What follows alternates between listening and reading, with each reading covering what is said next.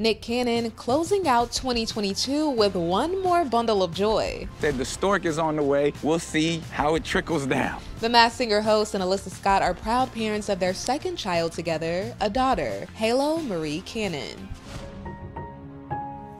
The model shares the happy news to Instagram, taking fans inside the delivery room. Alyssa writes, quote, "Our lives are forever changed." What do you have? A girl! Stop! Yes! And she reflects on a solemn milestone. The new arrival comes 1 year after the tragic loss of their 5-month-old son, Zen, from brain cancer.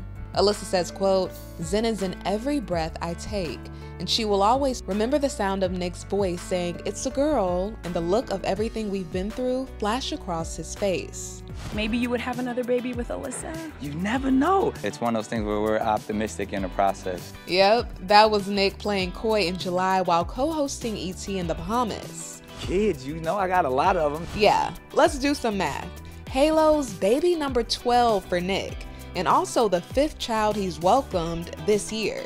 Meanwhile, Hollywood's not afraid to crack a few jokes. I know Nick is tired. He's been up all night memorizing his kids' names. Whoa. While the rapper and comedian isn't shy about loving fatherhood, My children have busier schedules than I do. he did admit there's drawbacks on the checkup with Dr. David Agus. Being a father of multiple kids, it's always the biggest guilt on me is like I don't get to spend enough time with all of my children. One, because I'm constantly working, and two, just spread thin. So, what's on the docket for 2023? It's anyone's guess. But last month, Nick told Billboard News he's not sure if he'll have any more kids. I don't know, man. I have no idea. I think I'm good right now, though.